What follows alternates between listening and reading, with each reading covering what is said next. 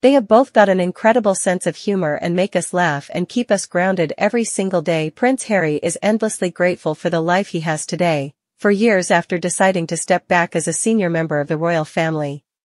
Today, during activities for his 2025 Invictus Games launch in Whistler, Canada, the Duke of Sussex spoke to Good Morning America's Reeve about his day-to-day with wife Duchess Meghan and their two kids, Prince Archie, 4, and Princess Lilibet, 2.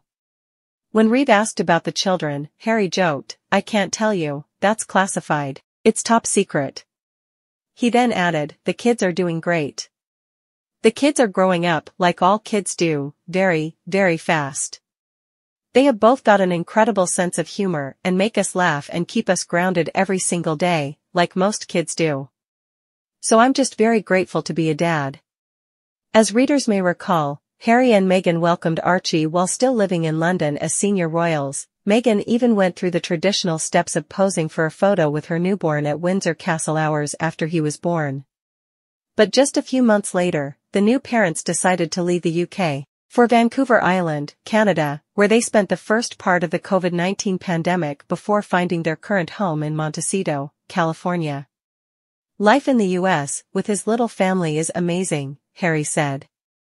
"I love every single day." The British prince even said he's thought about becoming a US citizen. "American citizenship is a thought that has crossed my mind, but certainly not something that's a high priority for me right now," he said. "Do I feel American? No. I don't know how I feel." Elsewhere in his interview with GMA, Harry opened up for the first time about Dad King Charles III's recent cancer diagnosis, and said he feels grateful he was able to visit his father briefly last week. "I love my family," the Duke added.